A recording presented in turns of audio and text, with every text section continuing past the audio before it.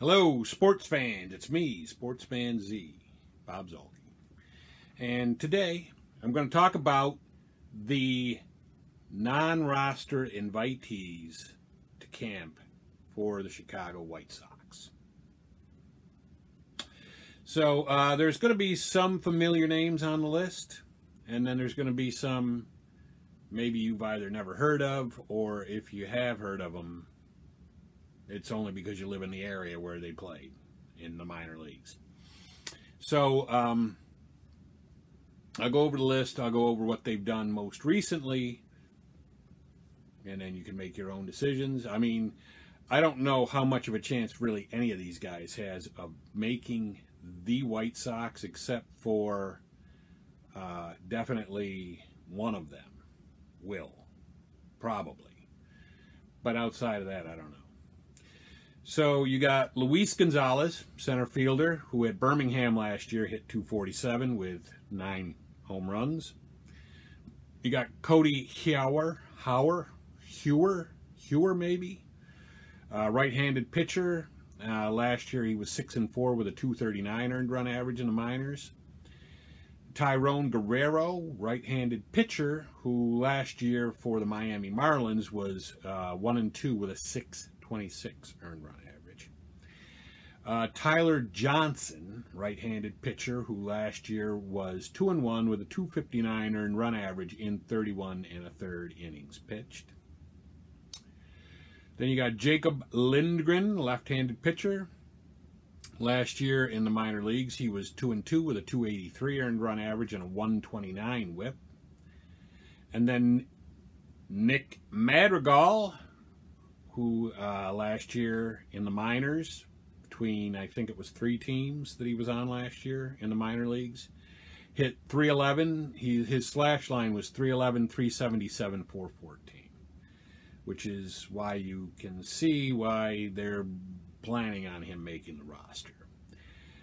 Again, as I've explained in recent videos that I've had up, which you could go back and check out, by the way, he will probably, assuming he does well in camp, he will probably be sent down to the minors for some conditioning, and also to make sure that his free agency clock doesn't start running in 2020. And then, assuming that he does well in the minors for a short amount of time, could be April, May, June, they'll bring him up. And until then, Mendick will probably hold down second base, or possibly Leury Garcia. Who knows? So then you got Alberto Mejia, left-handed pitcher. Last year he was 0-2 with a .661 earned run average for the White Sox. Daniel Palka, that is a familiar name, but he's probably not going to make the roster. I don't know how he would. But he, last year, in the very short stint that he had on the White Sox, which was 84 at-bats, he hit .107. So, I mean, I love the guy, but I just don't see him cracking that outfield now, and not especially since we went out and got Mazzara. So, Then you got Carlos Perez, catcher. In A-ball last year, he hit .263. Not sure how high the White Sox are on him, but he's not going to make the roster. Then you've got free agent signing Andrew Romine, who's been around the block a little bit. And the last time that he played was 2018, and he hit .210. And the thing about him, though, is that he is he's like a super utility type guy. He can play a lot of infield positions and maybe even dabble a little bit in the outfield. So he's versatile, which will help his cause. But I still don't see him making the White Sox. Then you got Gavin Sheets, first baseman. Last year at Birmingham, he hit .267. He had a slash line of .267, .345, .414. Not too bad. But then again, we have a first baseman, and we have a DH. So, I don't know. Then you got Jonathan Stiver, right-handed pitcher. He was 10-10 with a 348 earned run average last year in the minors and a 118 whip. So it's nice to know we've got some other good pitching options, or at least what looks like good pitching options down there. Then you got Matt Tomshaw, left-handed pitcher. This dude is a grandfather by minor league standards. He's been around since 2011. Last year he was 9-7 with a 290 earned run average and a 107 whip at Birmingham and Charlotte combined. Then you got Andrew Vaughn, the Andrew Vaughn, who probably won't be ready yet, but he's coming to camp. He was invited to camp, you know, unless he does like an Albert Pujols. But then if he pulls an Albert Pujols, who's he going to replace? Yeah, your guess is as good as mine. So anyway, he hit 278 with 6 homers and 205 at-bats last year in the White Sox minor league system. And he's probably, my guess is he's at least going to spend 2020 in the minors. And then you've got Brian Mitchell, right-handed pitcher, and he is also a minor league grandfather. He's been around since 2010. And he was last year was 0-3 with an 868 earned run average. So, yeah, him and Tomshaw, I don't know. You couldn't, like, find a good government job or something? I don't know. But anyway, those are the minor league invitees that the White Sox plan to have in camp.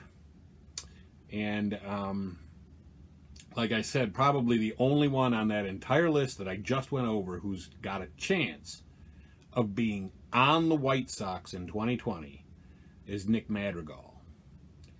Outside of that, probably not. Especially since the White Sox had their great offseason that they had. Now, if this was the White Sox of 2 years ago, maybe 2 or 3 of these guys make the list. You know, make the White Sox. But probably not this coming year. So, anyway, what do you guys think? Is there anybody on there? Any dark horses on there that you think might make it? Do you think Vaughn can pull a Pujols? Because remember, Pujols, the year he made the Cardinals as a rookie, the Cardinals had no intention, absolutely none, of bringing him up. They were not going to bring him up. He was a minor league invitee, and they just wanted to get a look at him, let him, you know, mingle with the big guys and whatever, get some experience. But he was just so good that La Russa said, there's no way that we're not bringing this guy to St. Louis with us. So do you think Vaughn can do that or not? So, see, the problem there is that even if he did pull a Pujols, then you've got a team. I know we got 26 guys this year instead of 25, but then you got a team that's got Encarnacion, Abreu, and Vaughn, which are basically 3 immobile first basemen. So, you know, I don't know. Can you really afford to keep that? And then, if you do, what are you going to do with those 3? Because, like, only 2 of them can play at any time. So, yeah, I don't know. So I think that the deck is just stacked so that Vaughn is going to be in the minors in 2020, in my opinion. But what do you guys think? So anyway, I want to hear what everyone thinks about those guys. Any, like I said, any dark horses? Anyone you think might make it? Anybody you've heard of? I mean, you know, except for maybe we've all heard of probably Andrew Romine and Polka, but, you know, some of those other lesser names. So anyway, I'd be interested to hear your thoughts, but for right now, it's me, Sportsman Z, Bob Zolke, signing off.